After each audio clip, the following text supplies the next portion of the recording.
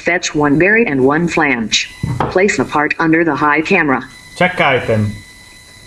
There are only one bearing and 0 flange.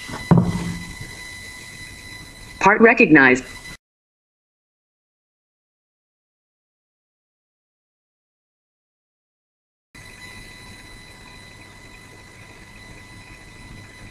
Display handbook.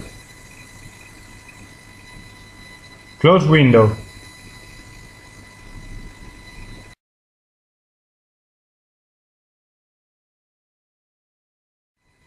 Read instruction. Brush the bearing housing with grease. Mount the bearing on the flange. Use hydraulic press and centering buffer. Place the part under the load camera.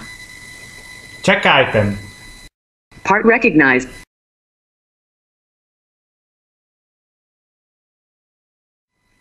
Check item.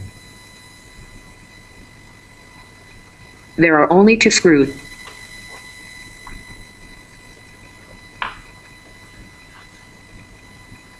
Part recognized. Place the part under the load camera and wait for quality check. There are only 3 screws in correct position.